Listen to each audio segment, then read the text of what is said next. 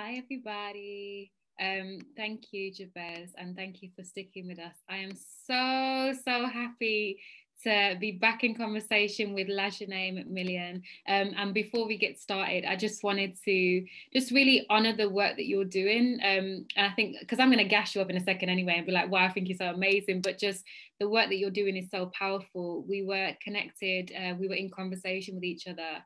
With a conversation via Birmingham Media and Open Media, and really introduced me to your work and your practice. And our conversation was so fulfilling and so inspiring. And the work that you do is just incredible. So I'm gonna read your bio just to make you cringe a little bit.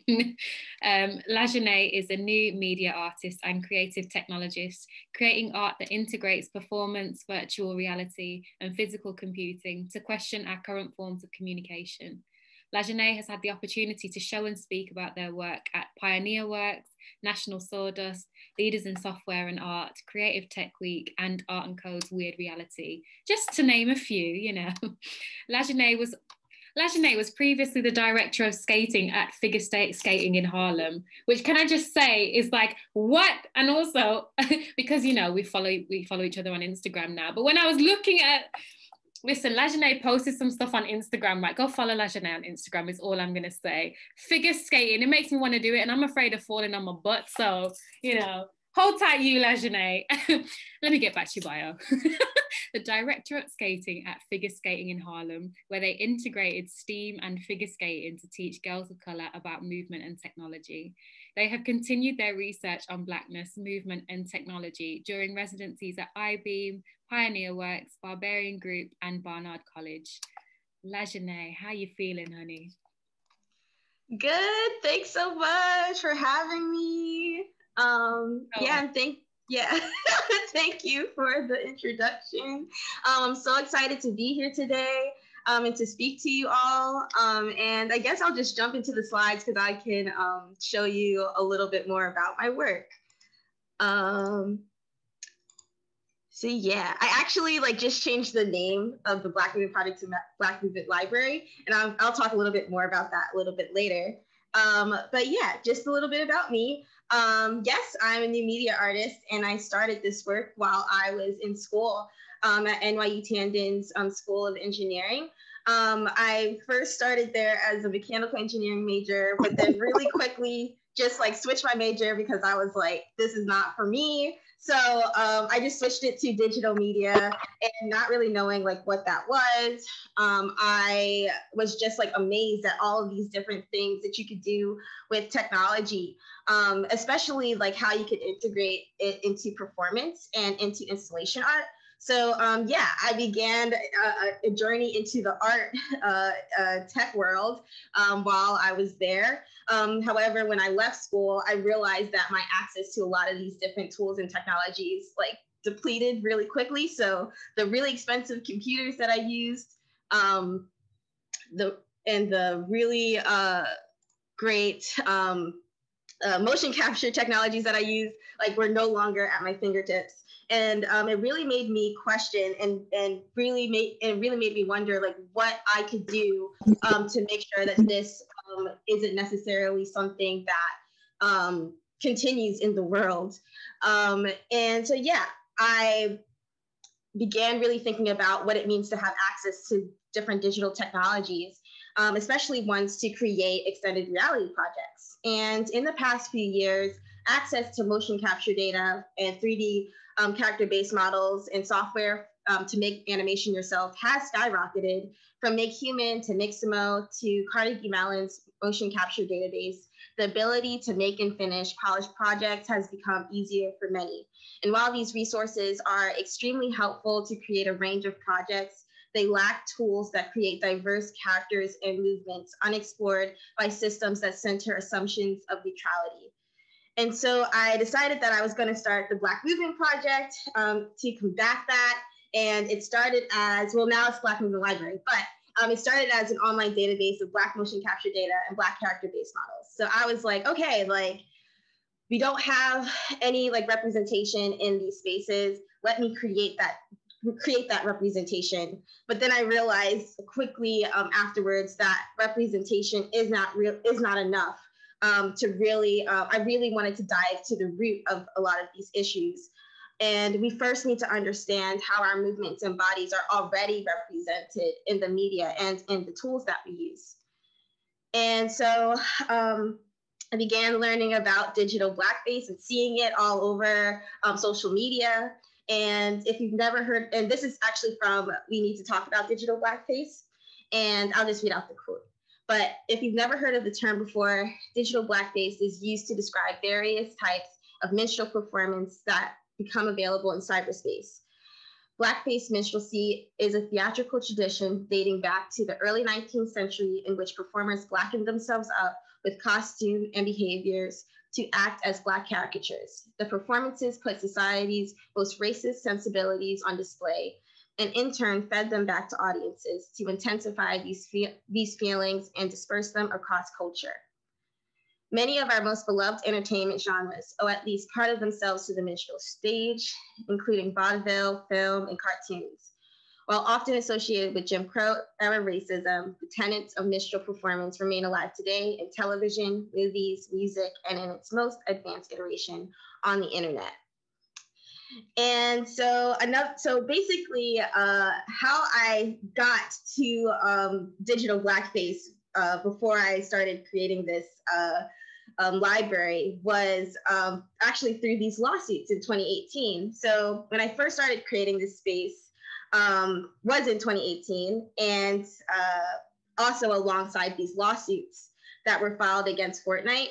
And essentially Fortnite is a video game that's created by Epic Games, which actually has created Unreal Engine, which is what I use to create a lot of different visuals for my art. However, there were lawsuits that were filed against them for using dances from mainly Black creators without permission, compensation, or credit. The Millie Rock became the Swipe It, the Carlton became the Fresh, and it effectively erased the origins of these dances. Currently, these lawsuits are on pause because the dances are not considered choreography under copyright law. So for me, this lawsuit added an entirely new layer to the project in the library, because I realized that we are living in a world that just has this sort of like lack of care and this lack of protection for Black people. And so how do we address that? And in other instances of like digital blackface are like when non-Black folks use memes of Black people, memes and GIFs of Black people on Twitter, and also in its most recent iteration on TikTok, where mainly white creators have been stealing entire dance routines from Black creators on the same platform. And in turn, they get millions of views, whereas Black creators get maybe thousands of views. And yeah, it's like they get promotions, they get all different types of just like of money and resources to continue doing this. And it's like, okay, like how do we stop this from reoccurring on more and different platforms? And so those are examples in social media. But on the flip side, in digital softwares and tools that are accessible for people to use, when you're looking for culturally specific movements in existing motion capture databases, you may find some, but you're often met with dances and movements that don't reflect the search terms. And also, in the name of making it easy to use, these tools often omit valuable information from the users, including information about the motion capture actor who provided the movements and the historical and cultural information about the movements performed. So in this GIF behind the words, essentially, you see one of the characters that I created doing a dance that is named hip hop dancing. And essentially, it's really weird because like this dance is clearly not hip hop dancing, or like, I don't know, like if I like saw hip hop dancing, like I would not associate it with this movement. And also hip hop has like so many different variations of movement. So to limit it to just like all of these random movements is sort of odd. And also it's careless. And in another example, this is a character creation software that I use called FaceGen, which actually works really well by taking pictures of yourself and compiling them into a 3D representation of yourself to create avatars. So yeah, basically it takes a front-facing and a profile-facing photo, and then from there it turns you into an avatar. So what it works for is it works well. However, we see that this tool becomes extremely problematic with its use of these really problematic sliders that you can see at the bottom. So we see here that they have a slider for African, a slider for East Asian, South Asian, and the last one says European. And what this really shows us is that the software developers that created this software basically decided that various ways of looking can be diluted down to a slider. It makes me question exactly where they got the information to put this into this character creation software. You know, where are they getting this quote unquote data to inform them on their decisions? And also, like, why are they doing this? And another thing is you can also see software developers' ideas about gender and how gender is connected to skin tone. So when the slider goes to a darker skin tone, the gender of that character becomes more quote unquote male. And when the character becomes lighter skin, they become more quote unquote female. And so this doesn't necessarily like surprise me because you know, I feel like we can see a lot of like how we are seen and how people are seen in society, how people are categorized in society within a lot of these different softwares and tools. But what does it mean to use these softwares? Because I still use them, but through a critical lens. So the common thread of all of these examples is the oversimplification of Black people, our stories, and our lives. And this is operating in a network of systems that quantify and degrade our humanity in order to capitalize off of our existence and being.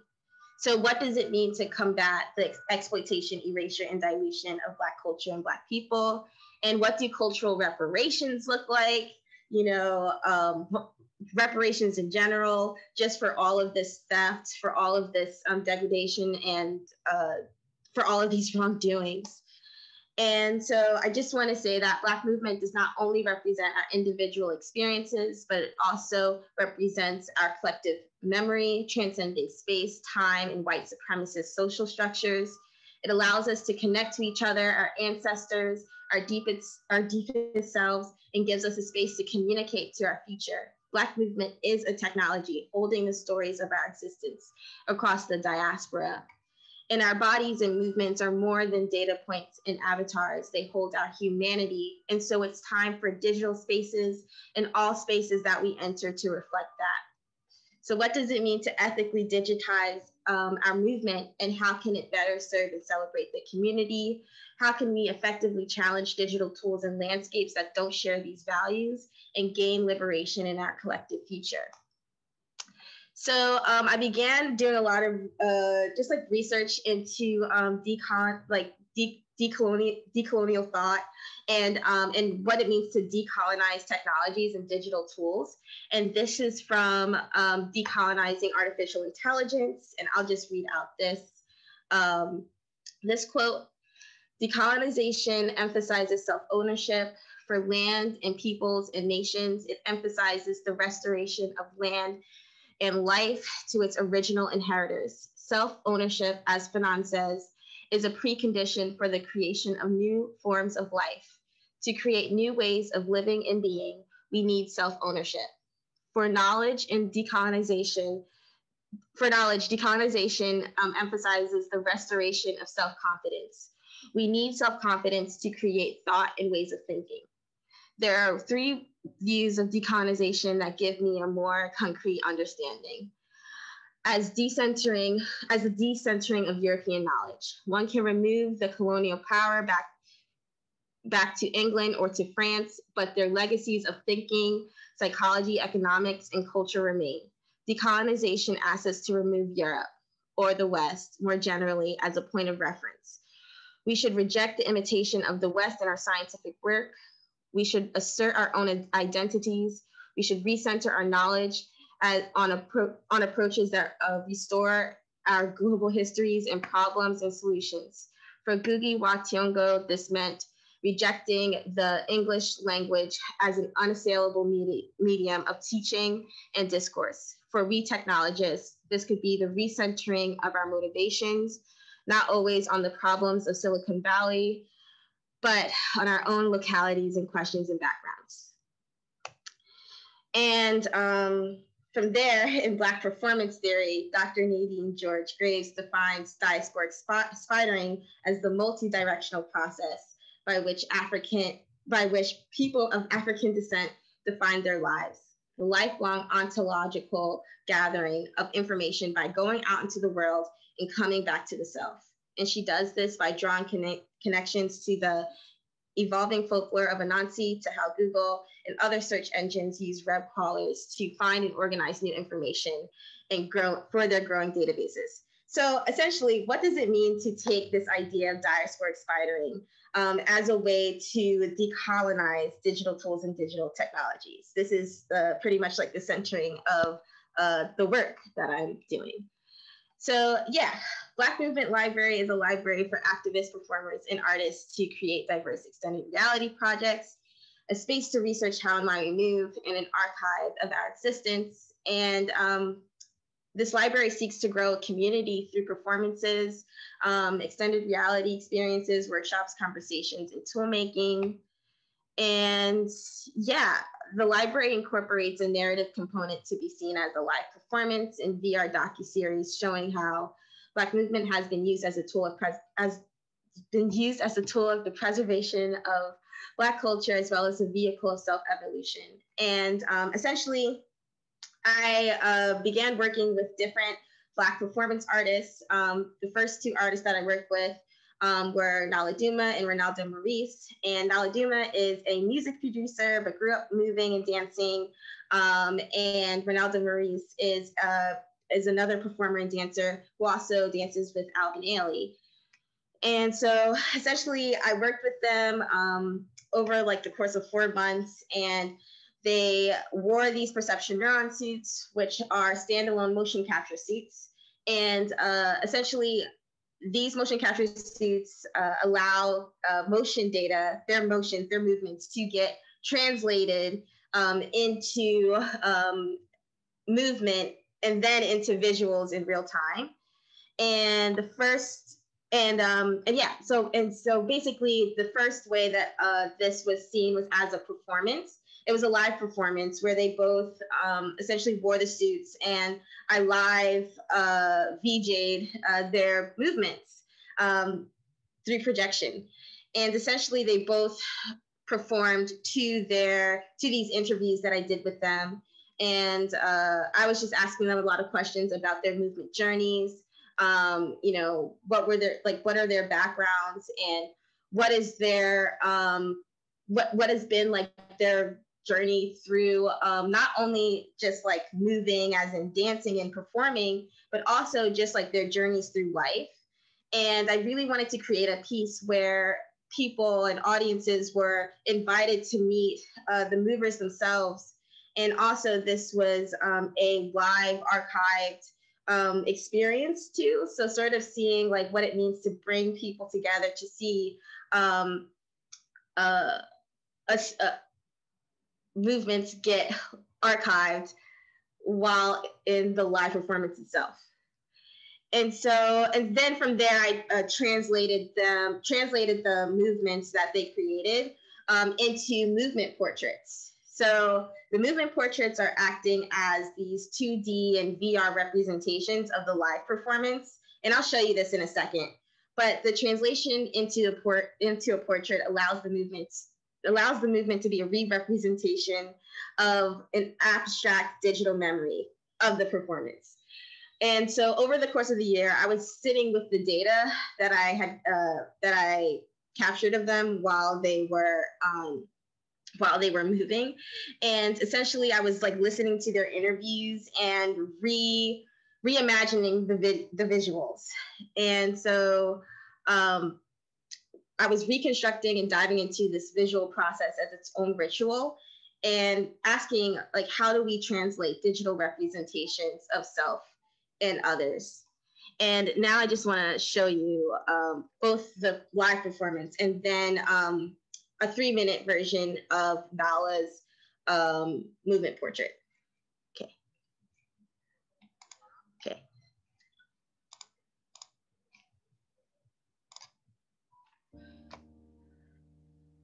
I produce, write, perform music, and I kind of make a blend of R&B, hip hop, music through an experimental electronic kind of lens. So yeah, like the root of my art that I do is very black, very rooted in traditional black music, black art, all that stuff. I started dancing when I was a child. My mom, she just kept us dancing. She made sports and I really track football. Very passionate about being and once I said that I was good at it, I kind of just fell into it. Growing up, I just always watching Michael Jackson.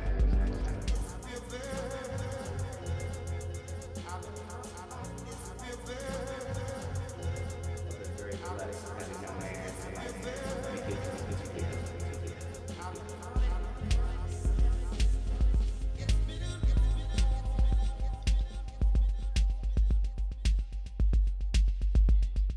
Okay.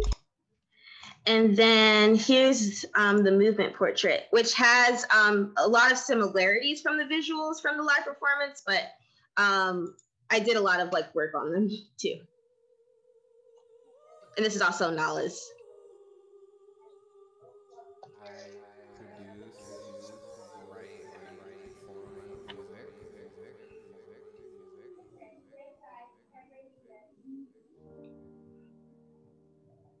R&B, hip hop, pop music through an experimental electronic kind of lens.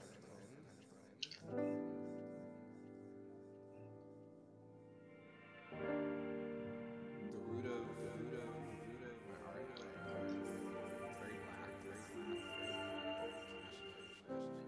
black music, black art. My whole family side. I was the only one born in the United States. They all speak Zulu. That's another thing. I think I was 10 years.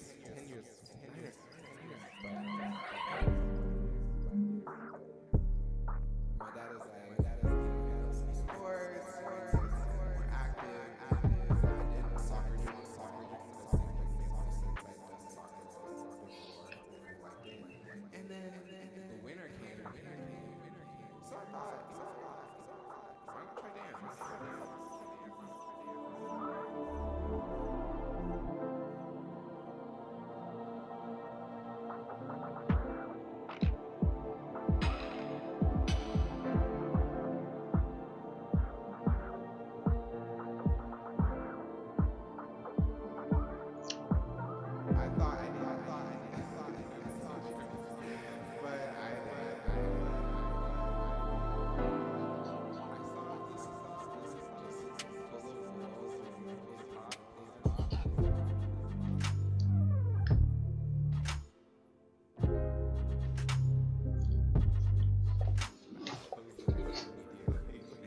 I was like shy.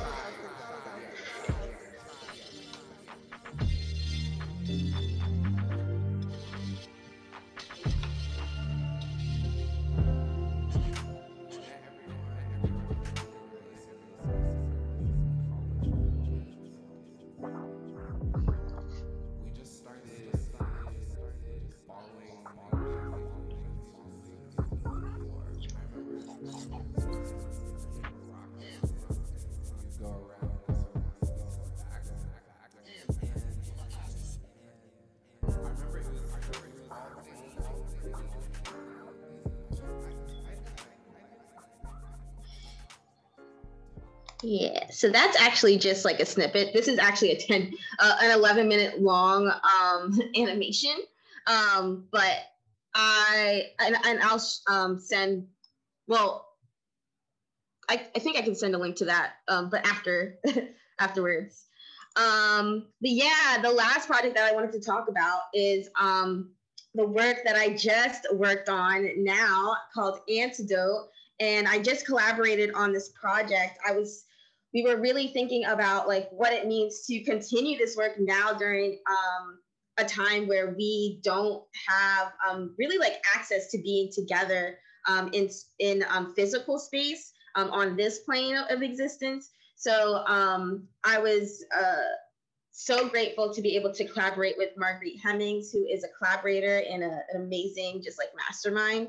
And essentially we came together to really try to understand what it means to be in community with one another, like while we can't be physically together. So I just want to read out this quote. Antidote is an offering and a prayer. It's an interruption, a hacking, a portal, a medicine, a ritual response, and physical undoing of the lie that we are not our own and that we are not free. And yeah, essentially over, I want to say like 2 months, we met over Zoom, and Pioneer Works actually sent her a motion capture suit, and I had my own motion capture suit, and we did this work as a commission for Abrams Art Center. And it was first supposed to be a workshop, but it actually just it became an animation work in its own self. And essentially, we would take the Zoom sessions with the motion capture suit on, and we would do a lot of different witnessing activities. Witnessing our movements. We would call in our ancestors to the space, and we would essentially open portals to be together with one another. And so while we were doing this work, we ended up getting connected with Salome Asega, who is a creative technologist, and she saw just like a few different visuals of the work, and she said, hey, like it's really important that you that as you are working on this piece and making this piece and opening these portals of connection, and as you share this with people, that you also find ways to protect that space, and also acknowledge your ancestors who are the real inheritors and the true I guess like stewards of the land. So she told us that we needed to basically craft a digital land acknowledgement for the piece. And so from there we got connected to Amber Starks, who is an Afro-Indigenous activist. And together we all crafted a digital land acknowledgement, but they both wrote, like essentially, Marguerite and I were talking to Salome and Amber about like what it is that we're trying to like say in this space. And they took those conversations and crafted these beautiful land acknowledgements. And it was just like such a mind-blowing experience to be a part of, because to place that into an animated work, what I realized was that it allowed me to ground the work, but it also was holding me accountable to the work itself too, to make sure that if I'm bringing ancestors into the space, that I need to really respect them in the following animations or in the following work that we produce. And it sort of just like left me mind blown. So I wanted to show you, and then also we got connected to Rena Anakwe, who is an amazing artist and also just like such a talented sound artist who took this work and created an amazing soundscape for it. So I just wanted to show I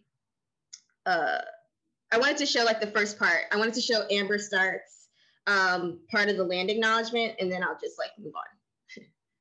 So, yeah.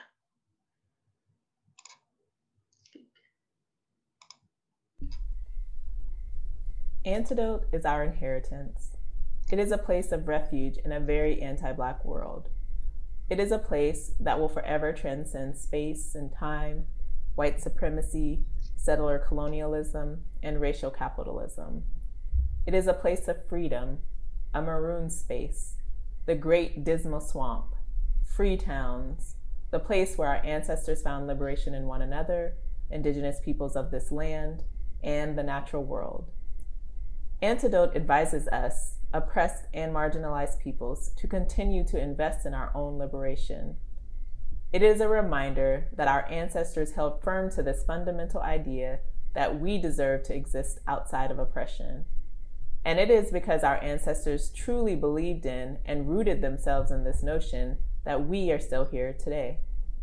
So as we move through this infinite space today and every day, let us first remember the ones who came before us. We must acknowledge that Antidote would not be fully realized without indigenous peoples of Turtle Island and without stolen indigenous peoples of Africa. To the indigenous peoples of these lands, you are the true stewards and rightful heirs of these territories. We call out your names to acknowledge your sovereignty and bestow respect on your ancestors and your descendants. The Lenape, the Kalapuya, the Cowlitz, the Klatskanai, the Atfalati, the Nachkochtank, the Pitskataway, the Munsee, and the Carnisi. To you, we say, we see you. You are not forgotten. You are still here. We remember that your peoples, along with other indigenous peoples of Turtle Island, endured under contact, European imperialism, attempted genocide, smallpox blankets, land theft, forced removal, broken treaties, warfare, desecrated sacred sites, boarding schools, stolen generations, forced assimilation, allotment, blood quantum, reservations, urbanization, cultural suppression, severed relationships to the natural world, and denial of your sovereignty and right to self-governance. We have an understanding that our feet could not have landed on solid ground without your sacrifice and without your grave loss. Your names shall always be on the tips of our tongues and rooted in the sacred spaces of our hearts.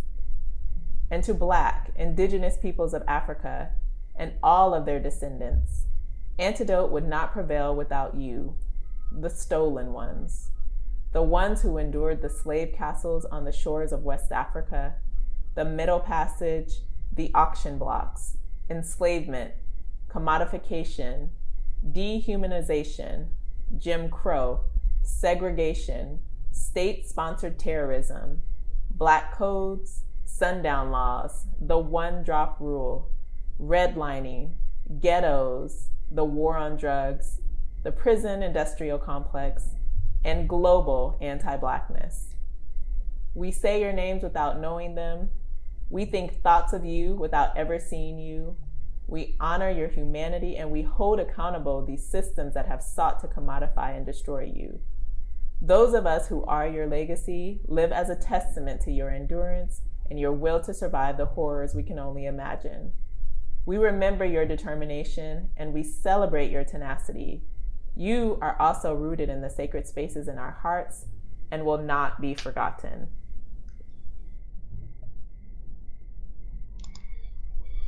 Yeah, so that's a way longer piece, but I can send the link to that also after this.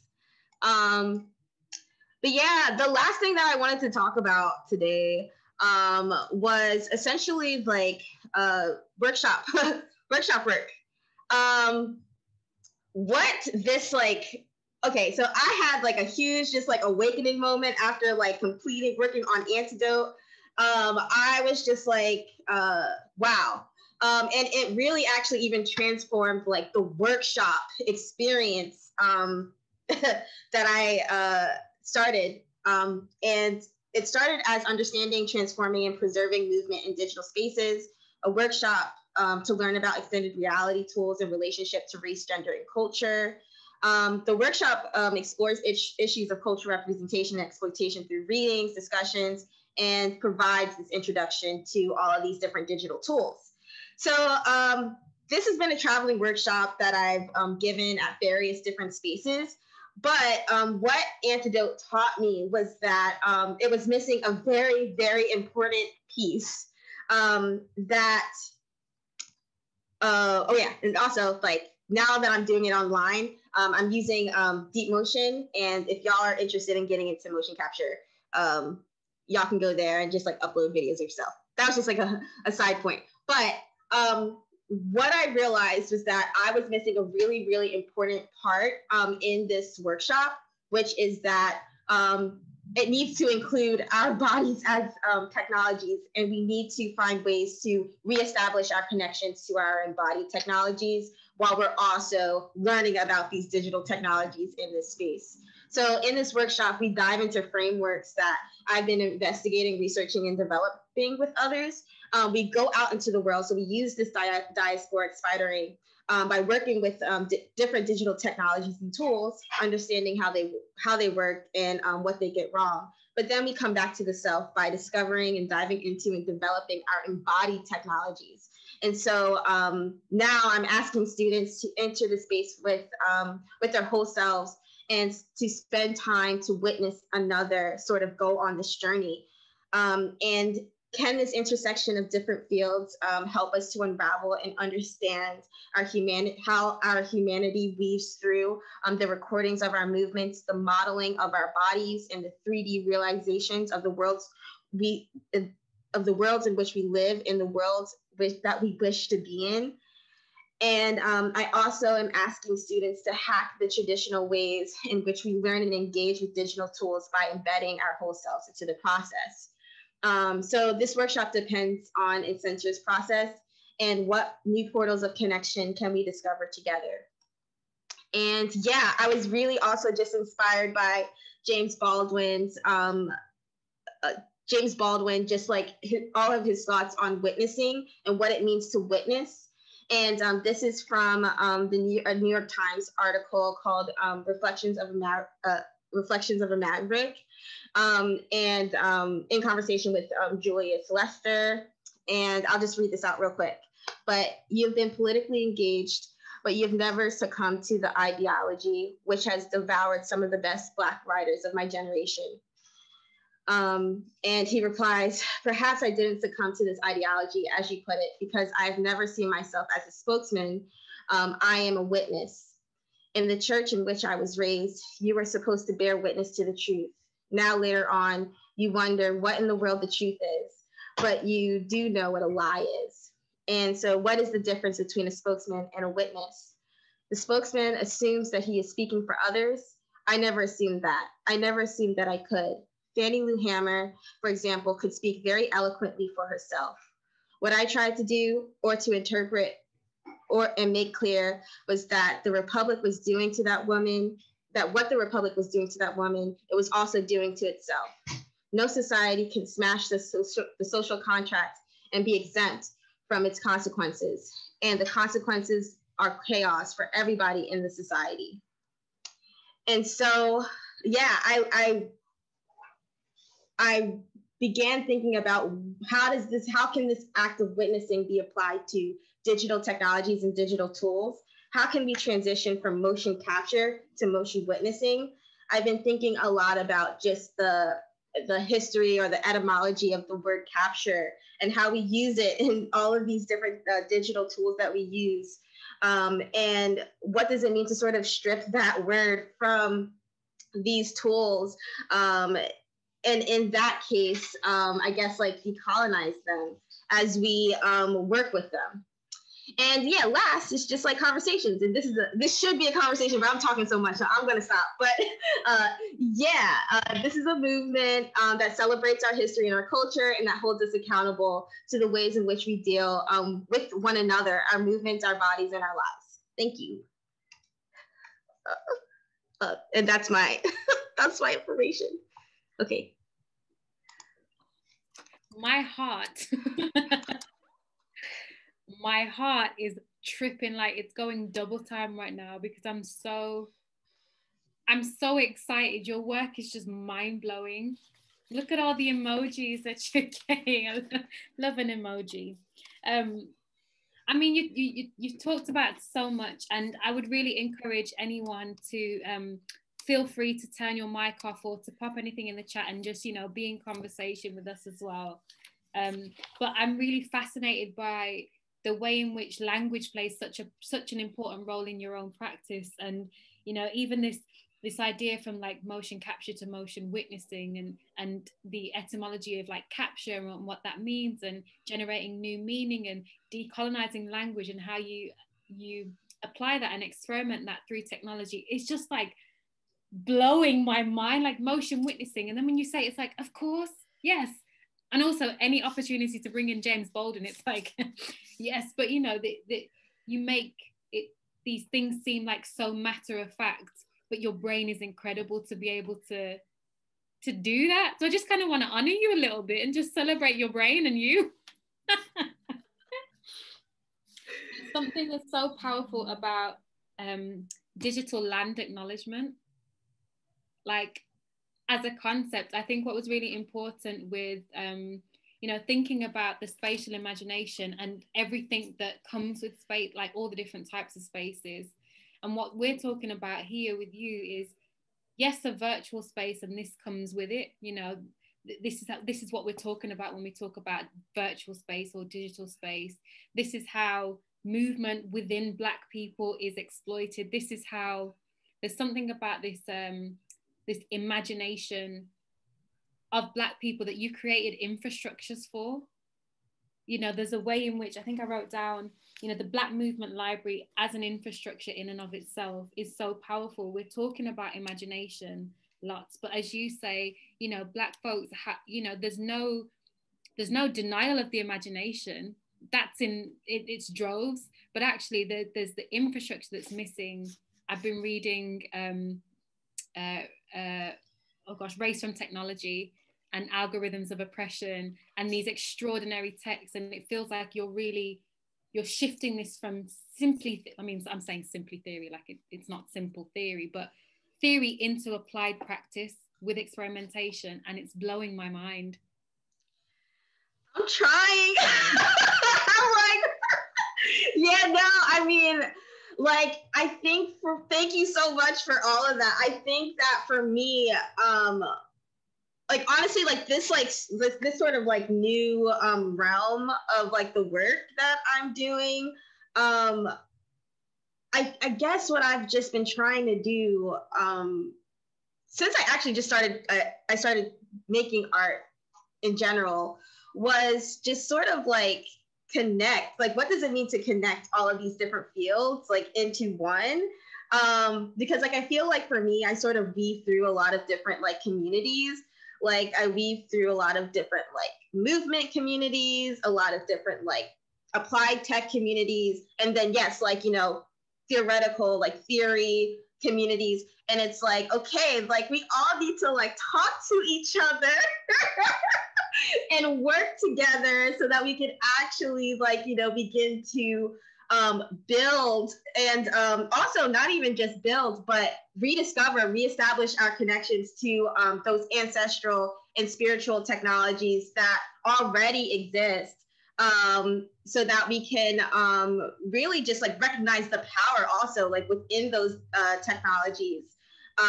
So yeah, Can I'm we like, talk about Antidote? Because I just want to watch it again. Can we talk about Antidote? Because one, in and of itself, what a gorgeous piece of work. Like, and I can imagine how powerful that as an experience must have been. But like it feels like as a wholly collaborative thing, what you're talking about is connection, not just with each other, but connection to an ancestral relationship, an ancestral experience. How do you begin something like that? Like how do you come to that work? How do other people come to that work? And then how do you find each other to make a thing like that? Yeah, so honestly, for me personally, I'm like at the beginning of my spiritual journey and like even like my ancestral journey.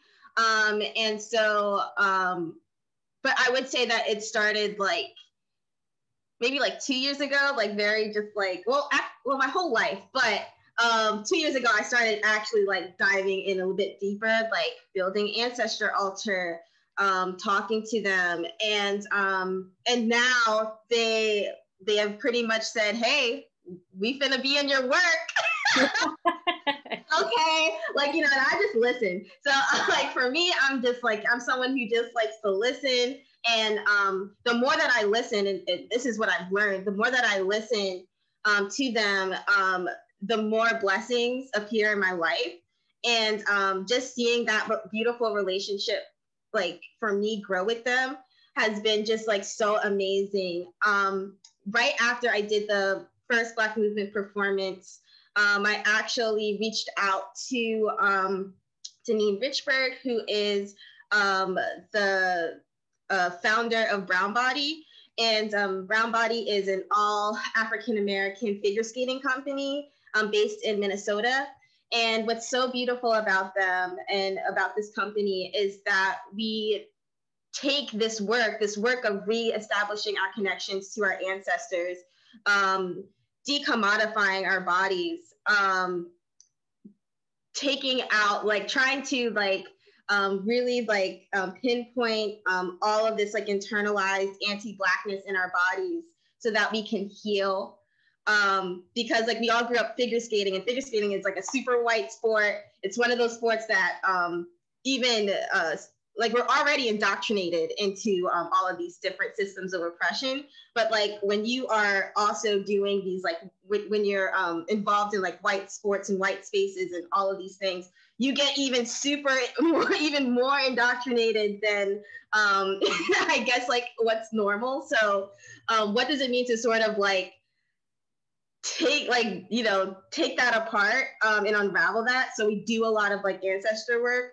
And we did ring shout on the ice, and that experience for me was just like so, it was just so like mind blowing. And I realized then that I needed to like participate in the movement as well, that I wasn't just like, you know, a capture of other performers' movements, but that I also was a participant in this space too. And I needed to do the work of decolonizing my body, of really diving into these relationships. So with Antidote, it just like, honestly, it just became what it was. Like, like when I tell you that, like, we were working on we were working outside of time, first of all. Like, we got so much done. We got 20 minutes of animation done, like in a really, really short period of time. And what I realized was it wasn't just me doing the animating, because yeah, like I created the visuals, but I realized, I was like, there's no way that like I myself created 20 minutes of visuals in like 3 weeks. Like that don't make no sense. So I'm just like, oh, like, no, my ancestors were with me, like holding my hand through this experience. They were like, no, we gotta get this done, like baby. And I was just like, okay, like I got you. So yeah, we did a lot of different movement exercises with Marguerite. Like we would do like witnessing, and you know, like we would just try to bring up movements that we felt connected to them, that brought them into the space. And from there, it was like, it no longer even really became like this sort of communication through Zoom. Like we were just like, we were connecting on some other like level. So, and I also feel like the visuals as well, they manifested from that feeling of real, true connection. And then just like bringing on all of these just amazing, brilliant, Black femmes. I was just like, yes, like, I was just like, I was just like, every time we asked someone and they were just like, yeah. And I was just like, what? I was so hyped to just work with all these people. And I just felt like we collectively just like went off. Like we just collectively were just like, yes, we're going to heal. And then I realized, oh my gosh, like my job is to like heal, period. Like, you know, I I get paid to heal and I make art. And like, that is just amazing. Like, that is just wild to me. Yeah. You know, maybe my ancestors are here. Maybe all of our ancestors are here right now, because there feels like there's such a powerful alignment that there's like the MAIA team have been on a journey, right? And I'm sure lots of people have been on a journey. And what feels really important to me, I was in a conversation last week, and we were speaking about race and connection to land and land justice, and Shared Assets are an organisation who are doing a lot of work around narratives, a lot of really important work.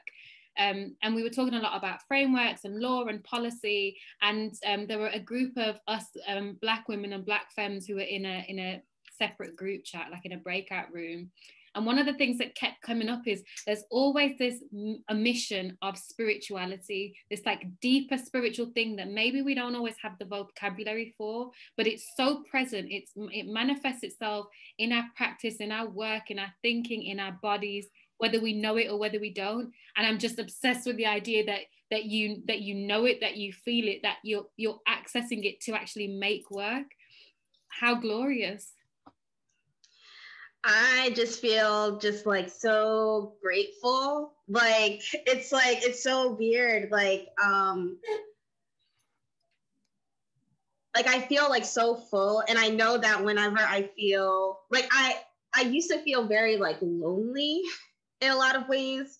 But once I started doing work in this specific way, like that loneliness just like faded away. Mainly because I know I'm not alone. Like, it's so weird. And I'm just like, what? And like, yeah. And then I just see how it manifests in my life. Like, I see like just so many blessings just like open themselves up to me. And I'm just like, what? Like, this is such a beautiful way to live. And I just like want to share that with everyone, because I'm just like, I feel like everyone needs to sort of like tap in, because I feel like we're living in like a society, in a world that tells you that you are not allowed to do that. And that if you do that, you're going to get shunned and you're not going to be able to live. And I know that for a fact it's not true. Because I see it, like I can visually see it, and I feel it. So being able to sort of like what I guess I'm trying to do is I'm trying to stay on that level like all the time, like because there's sometimes when you sort of like fall because you know there's so many things like coming at us from all these different spaces, especially now, and it's like how am I going to like continue this reestablishing of this connection? And yeah, it's a journey, but it's so worth it. I'll say.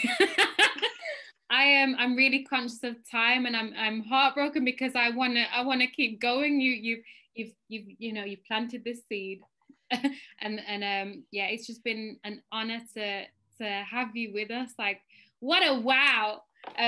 Everyone, thank you so much for being with us. LaJuné, that is just incredible. Your work is so phenomenal. Thank you so much for sharing it with us. We've got a couple of polls before we end. If anyone needs to rush off quickly, please feel free. So I think the poll's going to pop up any second now. And very simple. It'll take you like a couple of seconds to respond. Have they popped up? Oh, we don't. We don't. We don't have any polls. Ignore that. So basically, we just want to know, like, put it in the chat if this conversation has been inspiring in any way, has encouraged you to think about space and place and movement in a different way. Just let us know. Engage with us on socials, TSI 2021. Follow LaJuné. I think LaJuné, you put your Instagram up in the chat a bit earlier, so follow LaJuné. I know you're gonna already, like, I don't even have to say, because you know, why wouldn't you? Thank you so much for everyone that's been with us from this morning. Thank you if you've just joined us for this session this evening, or morning or afternoon, depending on where you are in the world. And again, LaJuné, thank you so much for rounding off the first day of the Spatial Imagination with a bang and a half. I mean, my goodness. Thank you. Thank you. Thank you so much. And also, we have to get you to Birmingham, like as soon as flights and safety and all of this, like you already know. Yes. Yes. Come and stay for like a month or something. I don't know. I don't care. Seriously, I just want to. I can't wait to like be around people again and like definitely visit y'all. Like y'all are so cool. Thank you for having me. Anytime. If I could, I'd be like, see you tomorrow, Bab. But whenever we can get you here, we will. Thank you so much. And thank you, everybody. Take care. Enjoy your evening. Please rest well. Stay hydrated. Drop your shoulders. Thank you, Jabez. Thank you so much, everybody. What an honor. Wow. Thank you.